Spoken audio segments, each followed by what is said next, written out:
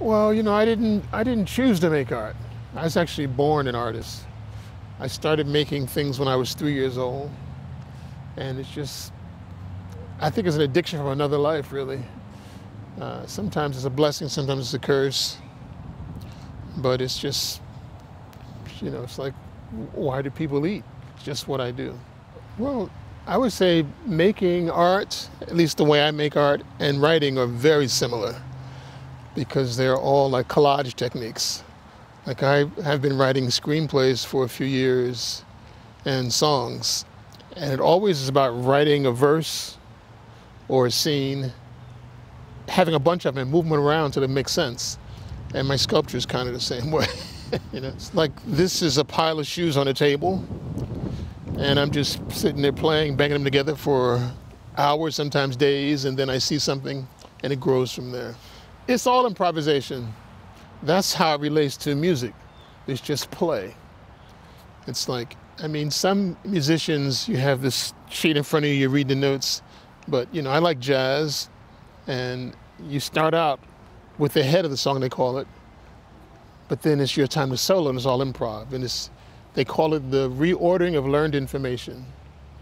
So I'm reordering learned information. I grew up doing a lot of puzzles, so this is like having a puzzle with no picture on the box. Right. So it's just a pile of pieces on the table, and I don't know what it's going to be. I don't draw it out first, or I don't even have a plan other than to make something that day.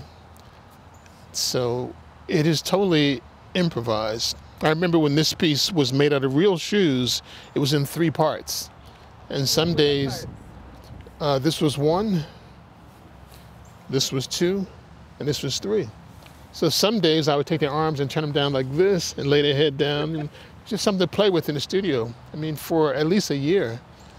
And then I decided to make it a permanent thing and give it a position. This is one of 3. There's one downtown Atlanta, Georgia, and one in the Newark Museum. In this scale. I was thinking about it this morning. So I've done a lot of things out of shoes, mostly since 2005.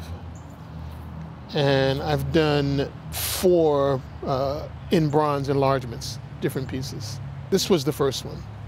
Women's shoes offer a lot. You see, got different types of toes, different types of heels.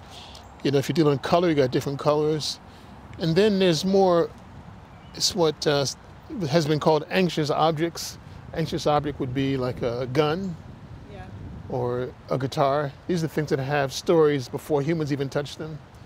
As soon as you see a gun on the shelf, you're starting to make a story. Oh my God, who's it belong to? Is it legal? That kind of thing. Some sports cars are the same way, so high heels are that way too, but men's shoes are not. In world history, there are stories about women's shoes, but not about men's shoes. Even in fairy tales, you think about the glass slipper. It's just so much, it's a loaded object before I even touch it. And men's shoes are not that way. Plus, they caught my eye. I was making art. I was doing a piece for a show I had in Pennsylvania, and I wanted to make it out of sneakers. My son had like maybe 9 pairs of sneakers. So I get the sneakers, he gives them to me, and I'm playing with them for a couple of days. And I said, man, if I only had like 50 of these, it'd be amazing. So I go to my local thrift store, and in the thrift store, as soon as I walk in, I see a few dirty sneakers on the table, but I see like a mountain of beautiful high heel shoes that are barely worn. So I switched that day, and that's how it all started. That's why I like the Groucho Marx, "Are you gonna believe me or your lying eyes?" Seeing is deceiving. I like those kind of expressions about this work. I like the fact, that's why, as you know from your research, I call it perceptual engineering, because I'm forcing you to see things totally different. I am confounding your mind and your imagination because your education has taught you one thing. So you see it like they did. They see the first level of intention is to make you see something else.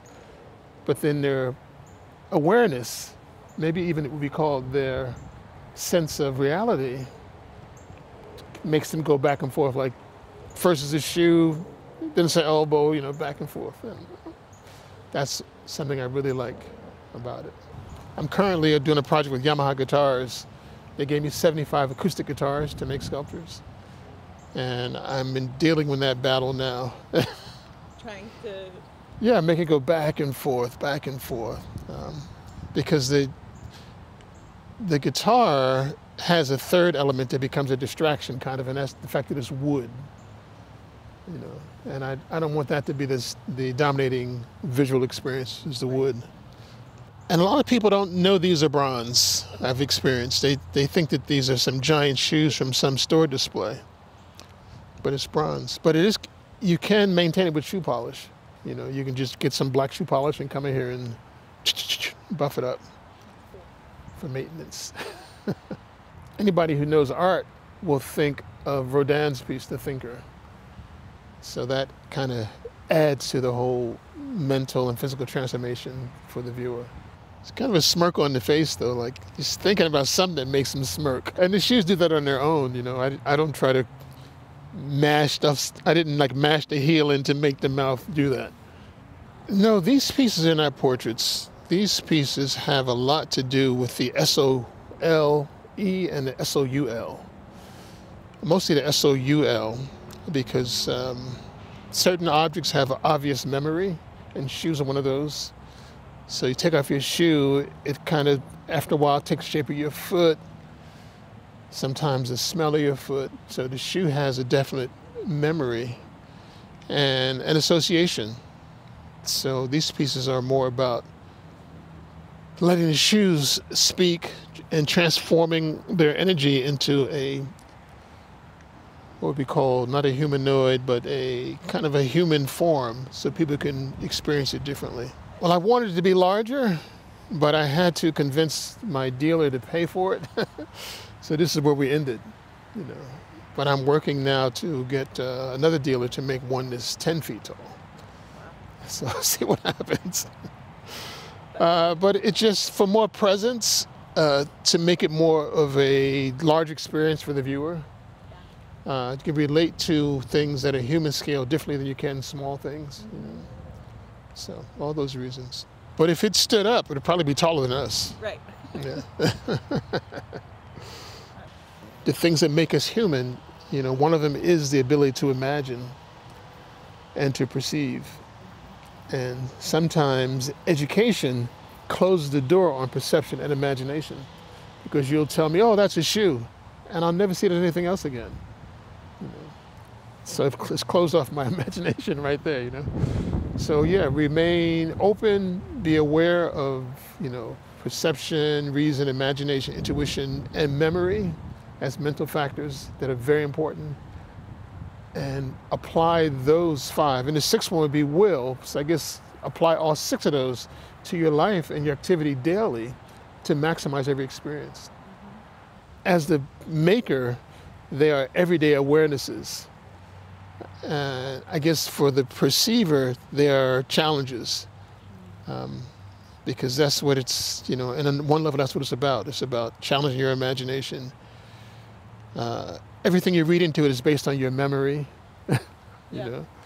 You bring your own experiences to everything that you look at. Right, right. So yeah, those things are present and important.